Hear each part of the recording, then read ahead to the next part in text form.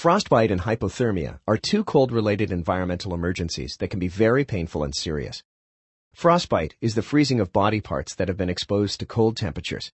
The severity of a frostbite injury depends on environmental factors like air temperature, wind, and length of exposure. Signs and symptoms of frostbite include lack of feeling in the affected area, swollen or discolored skin that appears waxy or cold to the touch, and in more serious cases, blisters. Also, areas near the frostbitten area can be extremely painful. One of the most important things to remember when caring for frostbite is to handle the area gently. Use skin-to-skin contact to warm the area, but don't rub the skin. If the injury is severe, soak the area in lukewarm water, no more than 105 degrees, until the color returns and the area feels warm. Finally, loosely bandage the area with a dry, sterile dressing.